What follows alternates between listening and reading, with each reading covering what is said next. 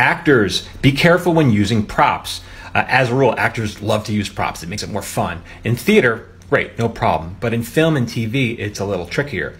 So let's say you're doing a scene opposite your best friend, and you discover, ooh, look, I can use this soda can as a prop because we're at a barbecue or whatever. And so you're doing the scene, and you're talking, blah blah blah. You're taking a sip, you're gesturing, you're moving it around, It's using it for emphasis. Okay, great. The director yells cut. And then we take like a 10-minute break to fix the lights, and you've kind of forgotten all about this stuff. And then scene two, the second take, same thing. You pick up the can, you're gesturing, you're pointing, you're taking a sip, you're putting it down, and now you're talking, now you're gesturing like this. Now we're boned. Because in the first take, you're always holding the soda can in your hand. In the second take, it magically disappears. So we can't cut from their close-up to the second close-up. It'll look like a magic trick. What happened to the soda can? And we can't even cut to the wide shot. We can't go to the two shot between you and your friend, because in some scenes you're holding this can, and in some takes you're not holding the can. So that really bones us. Now we're married to one take one or take two. And if maybe we like your performance in take one better in this part, and you're better in the second part, we can't mix and match. So it's a real problem.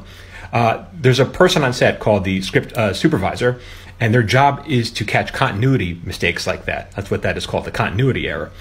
But they got a lot to do. They don't always catch everything.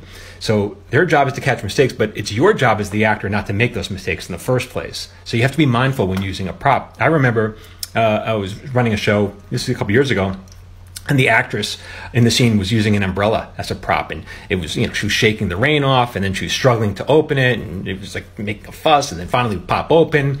And whatever, on the day you're not even thinking much of this, but as we're going into the editing, I was in the editing studio with the editor, and what we noticed was it was like a choreography. She was open, she was struggling on the same exact line, she was shaking it on the other same exact line, and then she was opening it on the other line. Like, it was all choreographed like a dance. She was doing it perfectly every single time. And I remember turning to the editor and saying, man, this woman is next level, because she was real careful. It was not she was paying a lot of attention, was very mindful of how she's using this prop.